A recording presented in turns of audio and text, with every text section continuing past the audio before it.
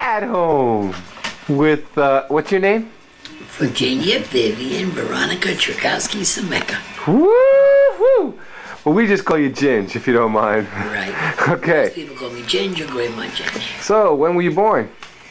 11/4/27. Ah, so you're older than your husband. Yep. No, I'm not. Oh, he said he was born in 33. He's born in 23. He lies. I never lie. He never lies. You look beautiful. Where were you born? I was born in Maspeth, Queens on Fulton Street. The house my mom and dad owned. Oh, really? Yes. Now, there's a long story with you. I mean, how many kids do you have in your family? 10. I was one of 6 girls and 4 boys. But you were like second to last, right? Yeah, I was number 9. Number 9 out of 10. Now, when you were born, though, there was some already had passed away. Is that right? When you were born? Yeah, Benny and Eddie. So they died like really young. Right. So you never even knew them. No. Okay, so basically, when you were raised, you were one of 8 active. Yes. Okay. All right. Now tell me about that. Tell me about those days now, because I remember you telling me one time that you were the only one that was close to your father. Very, very close to my father. And like you were the only one, or were there others? No, there was others, but what I remember. Yeah. I don't know what they remember. Huh. But I remember, especially when he drank, because he was a good heavy drinker. Oh, really? Yeah, so he always took me to the store to get ice cream cones or candy, because the lady in the back had a speakeasy. That's what they used to call it in those days. What's that, speakeasy? It was prohibition time. You couldn't have liquor, so she sold it on the side. Oh. Back of a candy store. So he would take me in there sober and come out bombed. So I had to go get my mother to come get me home. Now, your father left when you were how old? I was 10. And he went for a pack of cigarettes, really, honestly? He went for cigarettes, he went to church on Sunday, and he took my violin and my mother's innards of a sewing machine. The sewing machine had left the cabinet. And he took off, and they found him in 1948, died in the street of pneumonia. Close, though, right? Yeah, right around the corner, Greenpoint, next town over. He had no home? He was a bum? We have no idea. Nobody really knows. He lived in Florida, we understand, for the winter, and Greenpoint, Queens, 10 minutes away. Jeez, he died in 48. That's a year after you were married, a year before Maria. Yeah, he was 60 years old. He died very young. Of pneumonia. Yeah, well, he dropped dead in the street and stayed in the snow. The night before Thanksgiving, they found him. The night before Thanksgiving, so this is just, a couple of years ago. I mean, well, 2 days ago. 48. Yeah, okay. What is your fondest memory as a child? Being spoiled by my sisters and their boyfriends. Aha, which sisters particularly? Jean, Eleanor, and Wanda, all 3 oldest ones. Ah. Eleanor was already married when I was, well, no, she had a daughter when I was 5, because she's only 5 years younger than I. My niece, Amelia. Now those 3 nieces already passed, all 3 sisters passed away. Yeah, Eleanor, Jean, and Wanda passed away. Well, let's see. Now, Eleanor, what was her last name when she died? Wensky. Wensky. Any kids? Yes. Married once? Married once. Husband passed away? Joseph. No, he's still alive. He took care of her. She had Alzheimer's disease. Wow. Unfortunately. How many kids she have? She had 2. Amelia and Doreen. 2 girls. Okay. They're still out in Suffolk County. They probably got married, so they probably have last names now too. You probably don't even know. Oh, what is Damiano? Damiano. Yes. Amelia? Your father is godfather to 2 of her children, Peter and Paul. Okay. Damiano. Yeah, she had a girl too. And the other one? Doreen, I don't know too much about. She's upstate somewhere. I understand she works in the sheriff's department or something like that. Doreen. Naomi and Doreen, the ones that I met? The one that you met at my sister's funeral. Oh, Cardillo or something like that. Cardillo. She was hooked up with the mafia somehow or something, right? Is that the one? No, I'm thinking that. Yeah, that's the one. Yeah, you're she was Eleanor's kid, huh? Yeah, that's right. Okay, then the next kid is Aunt Jean. Now, I remember Aunt Jean because she would always fry my guppies. And Jean had 7 children. Oh my lord, this is gonna take forever. 1 died, Robert, in infancy. No, 2 died. I'm sorry. Now her last name is Every, right? Every. Okay. She had 7 children. She lost 2. The first was Robert, and 1 before Denise, Mary Ann. Okay. Mary Ann died of interception. Okay. And what Robert died from, I don't know. All right. But So, how about her children that are alive? The children are alive is Richard, Thomas, and Joni, and Denise. Now Joni is Joni Birch. Birch. Right. Okay. And she's got 2 girls, Kathy and Susan. Now they're probably She's married. A grandma now too. So we don't even know Kathy and Susan's last name. They probably changed, but that's okay. Yeah, she just sent me a letter, but I'm not sure of it. She Okay. has a husband named Michael and a son named Anthony, Right. and a daughter Kelsey. And I don't know who the other one Now was. that was one of the kids. Right. That was Kathy, Joni's, my niece Joni's children, Susan and Kathy Birch. Because I remember Susan and Kathy Birch were the little girls who used to come with the Christmas cards. Yeah. Those 2 little That's girls. the same girls. Now one of them Passed sent us away. one of them sent us a picture. Yes. I mean, also all this information. Which one was that? Kathy? That was Kathy's daughter that sent us the picture and the information. That wasn't Kathy. They call Kathy Bocci.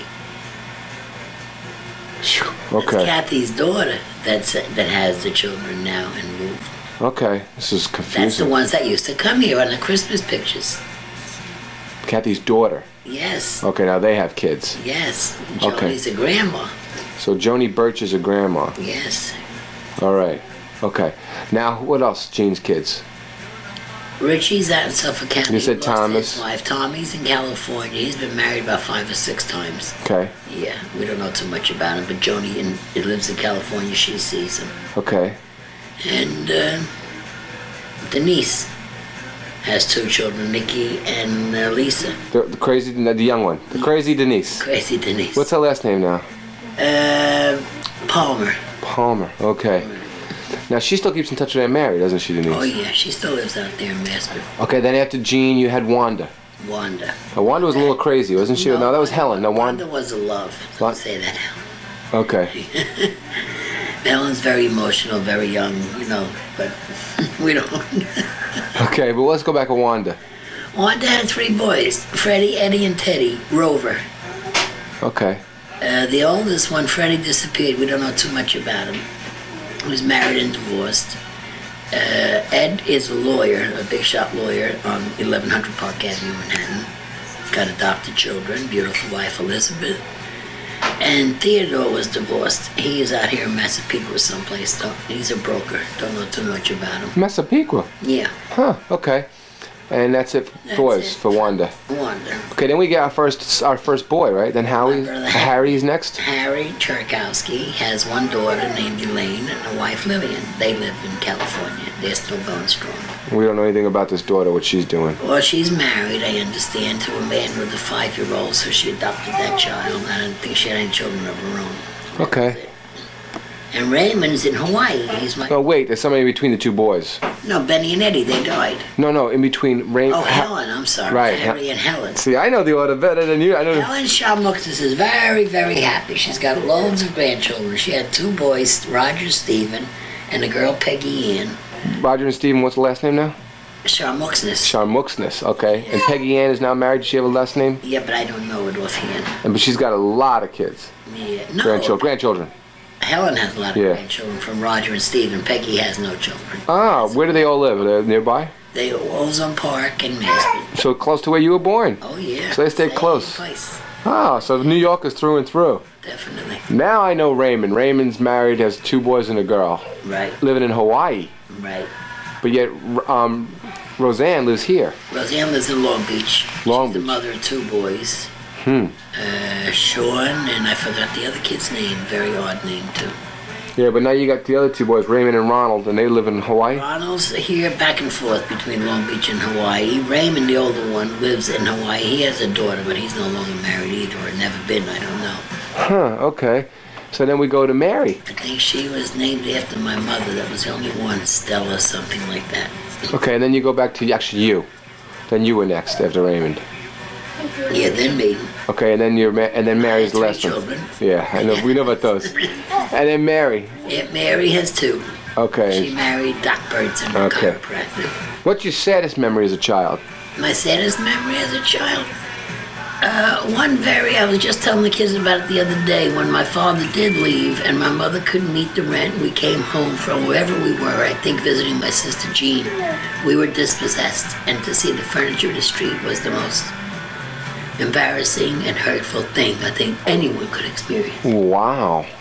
Now, you got to remember that in your family, what I'm telling people out here, you were living all in one bed, right? Something like that? There was Oh yeah, 5 of us in one bed. There's 3 girls and my 2 brothers. Railroad flat.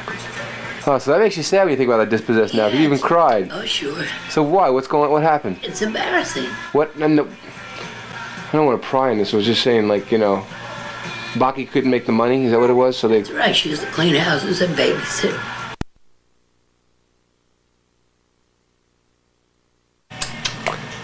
Let's see. Where is Ginge? Where is Ginge? There she is. Okay. Hi there. Hi. Well, we have ran out of tape there, just in time for you to wipe your eyes. That was nice. What was your childhood like? Other than that, it was very good. I was always happy. Nothing bothered me, just like today. Were you a good student? Did you graduate high school and all that? No, I didn't graduate high school because when this happened, at the time of being the eviction, I was 10 years old. See, my father had lost the house I was born in. And then he bought this house my sister Mary was in. 1929 was the Depression, and that's what happened. And then he turned to alcoholism. He became an alcoholic, and this is what it was. And my mother said we had to treat it like a disease, and it was just like having cancer. He was still your father. When he was sober, he was a very good and loving father. When he was brained, he was brain dead, that's all. I tell you, your mom sounds like a real strong woman. She was. And then that never happened to us again, you know. But it was the Depression and the alcohol combined. So then we all went to work. My brother Harry, my brother Raymond, and I babysat and ironed clothes for 50 cents. And we all brought our money home, and that was it. We lived happily ever after. Awesome. Now, what was Baki like, Grandma like? What was she like? She was a very loving, caring mother. We had to be in, you know, a curfew and all that stuff, and I wasn't allowed to go out with Italians. They were all pimps, and oh, that gets into a great story. She was really, really something. Okay, so now how'd you meet your husband? What was that all about? I went to work, like I said, at 12 and 13. I worked in the coat factory, and then from then I got into the city for more money, and he was the elevator operator in the building I worked in. And then he came to work there part-time. The next thing you know, he took over the business, bought it, and I married the boss. Wow. Simple. What was it like dating him? It was all right. He was never faithful. He always had Joan Reynolds and Joan Arnold, and he even had me bring them gifts for Christmas, told me to get them brunette powder, and I would get them natural and pure white, and say, Tony, say this. Oh, my God. Were you in love with him then? Oh, sure, right away. Oh, so you got your man, though. Oh, yeah. I went to his house every Sunday, Wednesday, and Friday, by myself, by bus, by subway, and I got there and kept his mother company till he came home. Oh, you were a nice girl. Oh, yeah. Now, but his mom, she liked you. Yes, his mother and father did.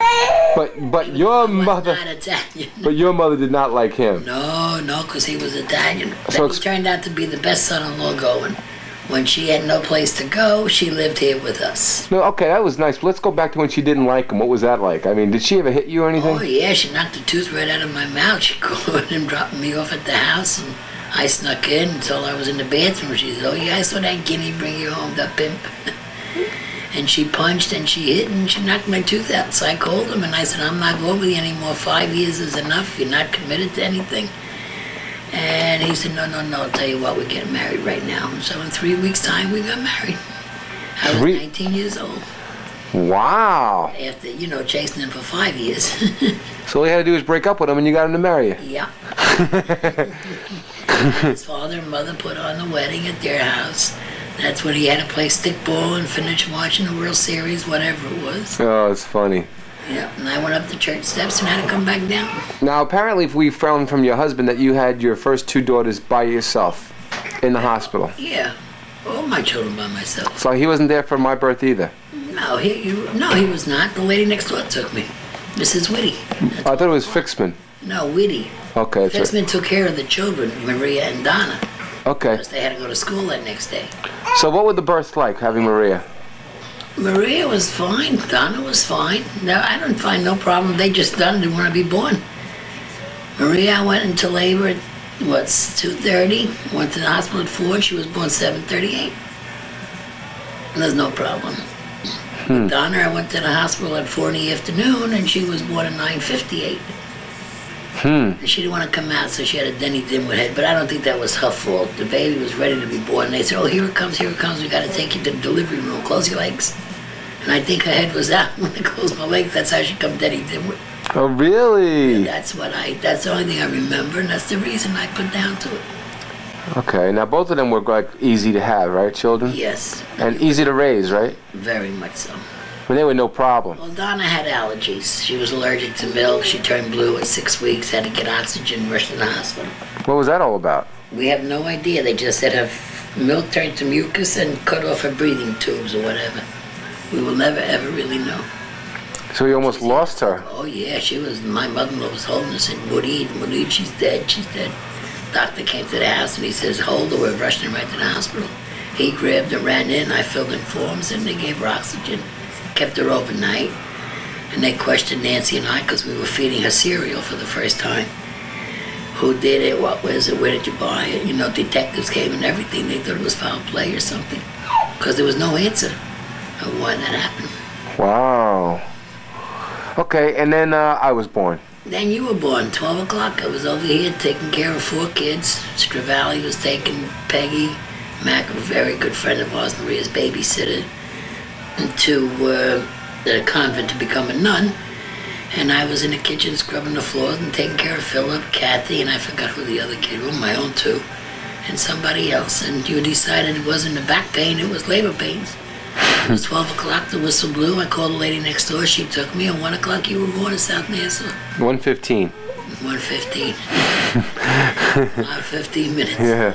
Oh, I'll tell you, it was nice. How long was Ria's labor and Donna's labor? Maria, I tell you, was 2 to 7:38, and Donna 4 in the afternoon to 9:58. So you never had a long labor? No.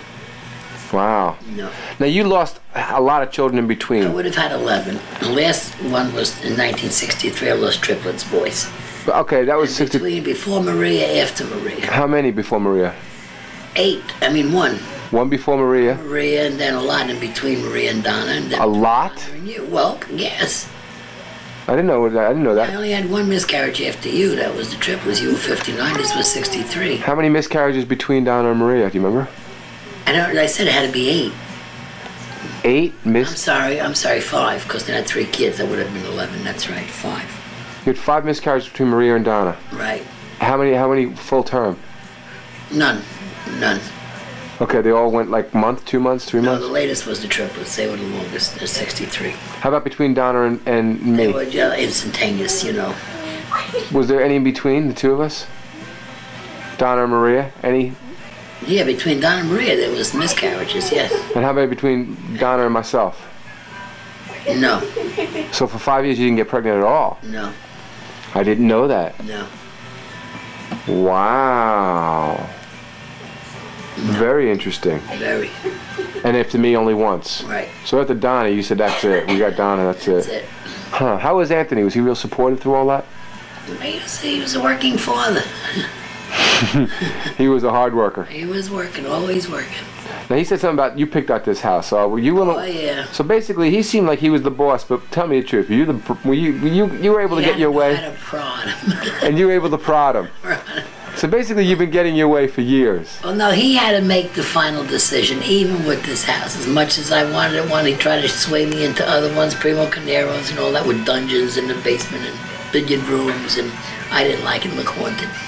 And so you're not glad that you took. I saw a house that nobody lived in, and it was going to be mine to do what I want. And he came home and said, I bought you that house. See, he decides, I don't decide. Aha. That's the thing. That's what I'm saying. The final decision is always his. Just like with that vanity. And they want to take it, but... Now, when I was growing up, I remember you and Anthony fighting all the time. This was rough for me, those times of years. What do you think? Because I was drinking. So you think... What does an alcoholic do? You're either happy or you fight. So I was happy outside and fought inside. Huh. Telephone. I get that. Well, we'll see who this is. So that was no sweat, you know. Well, how long... Everybody fights. They all said, my kids grow up and say, my mother and father fight, and Valerie and Wayne say it, and Elizabeth says it now, and Lisa. When did you stop drinking? Well, my God. feelings are being changed right now. A couple of times. The here's the first time I thing, stopped and was about 4 or 5 years. Then I started again for a year and a half, 2 years. So what year was that you stopped? I don't even remember anymore, Mike. I'll tell you the God honest truth. Jeez. I know it was a long time ago. If you'd have guessed years. I know, like, when my mother died, I wasn't drinking. Because I was at the KSC, I remember July 14th, right? And What year? 1983. I remember that I wasn't drinking because we went to the restaurant after for her thing and everybody was drinking. I thought they were so stupid, for doing that. And I was strong with it. If anybody needed a drink, it was that day your mother died. How did Baki pass away? Old age. Just old age. She had cancer in 1948 when my father died. And she lived with it until 1983. Huh. She fell down and broke her hip, and that's why she was in the nursing home. Did that here? Yeah, both your grandmothers fell down here and broke their hips. Huh. In this house, though. So she just died. She just died of old age. Was it painful for her? No. I remember. Was she always religious? Because I remember she always did the rosary here. Always said her prayers and used the bingo card. If not a rosary beads, count the same. Really? Oh yeah. Even as you were a child growing up? Oh yes. Yeah, we had to say your prayers. We used to have to kneel down to say our prayers at the bed. There was no such thing as go to bed and lay down and say. Huh. Who's here? George and Michelle are here. Okay, we gotta go now. Okay, it was nice talking with you. Alrighty. Bye.